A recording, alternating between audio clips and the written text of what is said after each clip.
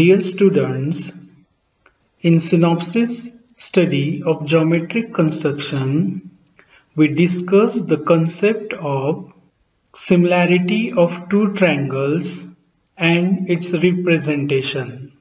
The construction of these two similar triangles are explained by two different methods. By considering the given ratio of the sides of the given triangle, first, when vertices are distinct, second, when one vertex is common in given two triangles. When two triangles are similar, then the corresponding sides of the similar figures are proportional.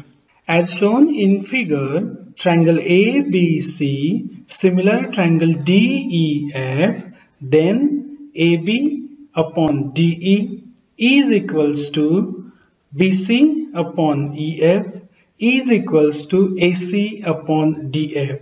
Here, the ratios of corresponding sides are the same. When the given two triangles are similar, then both has same shape as shown in figure, but size may be different. The two similar triangles has corresponding angles and they are always congruent. Here in figure, angle Z is congruent to angle P, angle Y is congruent to angle Q, angle X is congruent to angle R. The second concept in geometric construction is the representation of circle and its tangent. In this concept, there is a representation of circle with its tangent.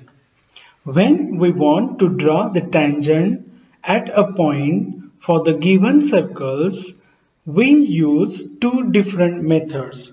In first method, we use the center of the circle, and in second method, we draw the tangent for a given circle without using center of circle.